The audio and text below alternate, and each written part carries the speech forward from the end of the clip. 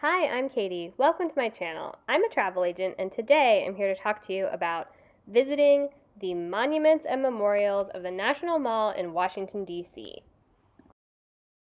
First, let's get the lay of the land. Here's a look at the National Mall, and you will notice that most of the museums are on the right-hand side, and most of the memorials and monuments are on the left-hand side. Zooming into the west side of the National Mall, where the tidal basin is, you will see that that is where most of the monuments and memorials can be found. Now, there are other monuments and memorials sprinkled around other parts of the mall and other parts of Washington, D.C., but we're really going to focus on the heavy hitters here. The National Mall is very walkable, though if you do have mobility issues, each monument and memorial does have handicap parking located close to the monument. Now, if you're not staying walking distance to the National Mall, there's of course taxis, rideshare, you can drive and park, although beware there's not a ton of parking very close. You're going to probably have to walk a little bit. Then there is always the Metro, which is very easy to access, and you are going to want the Smithsonian National Mall stop, which is on the blue, silver, and orange lines. Once you get to the mall, you also have the option of renting bikes to bike around between the monuments if you don't want to walk. All right, let's talk about the monuments and memorials of the National Mall. So let's start with the most prominent, the Washington Monument. So obviously, if you just want to see the Washington Monument, that's super easy, especially if you are going to be on the mall. I do suggest getting a little bit closer to get a better look at the stonework and all of that. Now, if you want to get a better look at the monument and from the monument, you can go inside and all the way up to the top. If you want to go to the top of the monument, you are going to need a ticket. You get a ticket by going online one day in advance at 10 a.m. on the National Parks website and purchasing a ticket. Now, the tickets are only $1. It is basically free, and that is a processing fee. These tickets go very, very quickly, so absolutely be ready to go before 10 a.m. Set up your login and all of that and be ready to purchase as soon as you can. And have a backup if you can't get it to possibly go on a different day. Have a plan that maybe you can swap a museum in with this or something else that doesn't require ticketing. Now, tickets are timed, so you do need to make sure that you are there on time for the time that you have obtained. The monument is also notorious for having to shut down the elevator and the view from the top.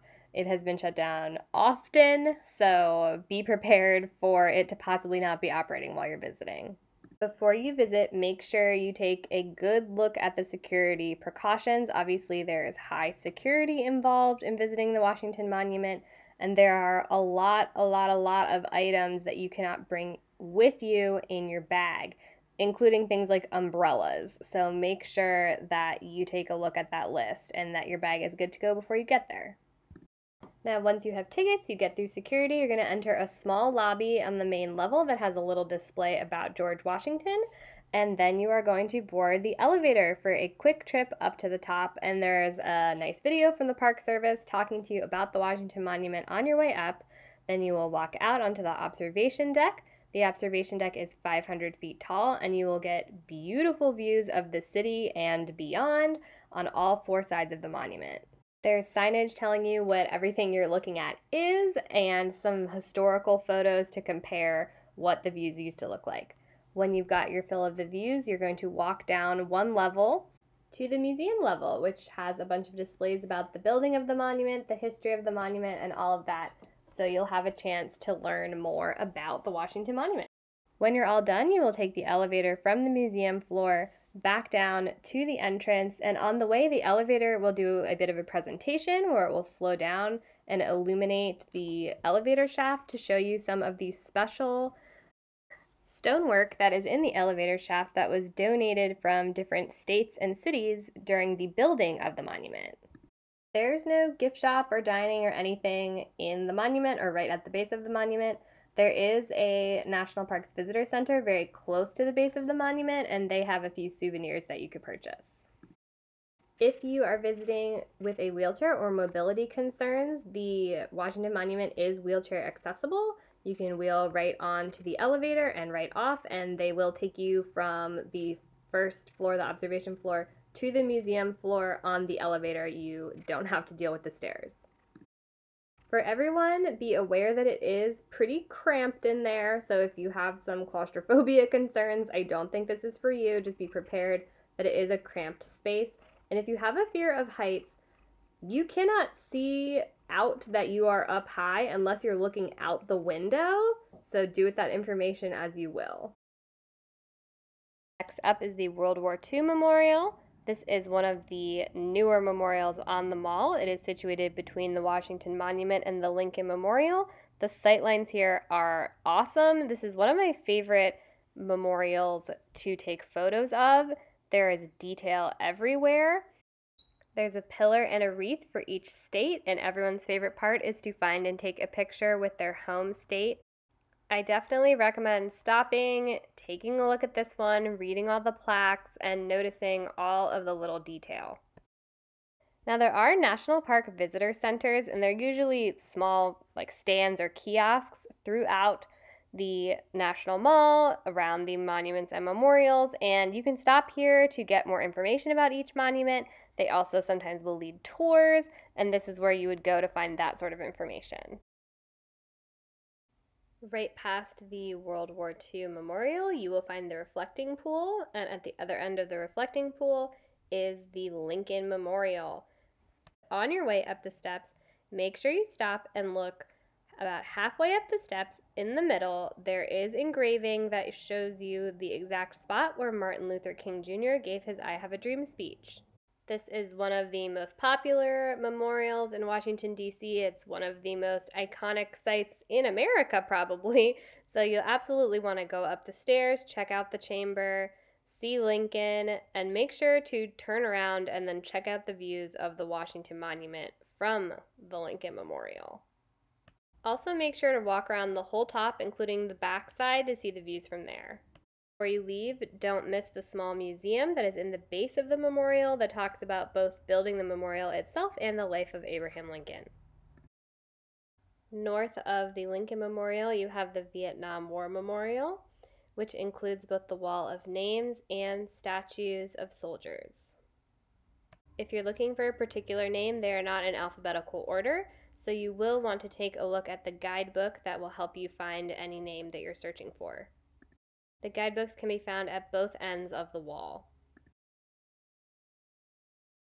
To the east, you'll find the Constitution Gardens. This is a beautiful little spot that is really overlooked and the perfect place if you've packed a lunch or a snack to take a little break. And don't forget to go onto Signers Island in the middle of the pond, where you will find a memorial to the signers of the Declaration of Independence and some great views of the Washington Monument.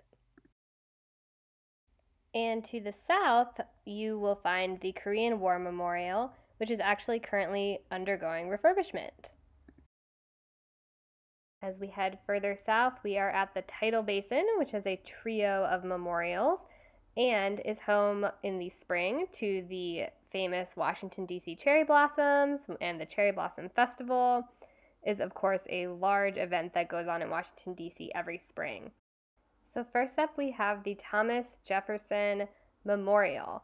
This one is huge. It's a beautiful memorial, and inside you'll find a statue of Thomas Jefferson, so you definitely want to make sure that you go up the steps, check out the inside statue hall, and make sure that you check out the sightlines of the Washington Monument and the rest of the Tidal Basin from here. It's really fun looking at the sightlines at all of these memorials.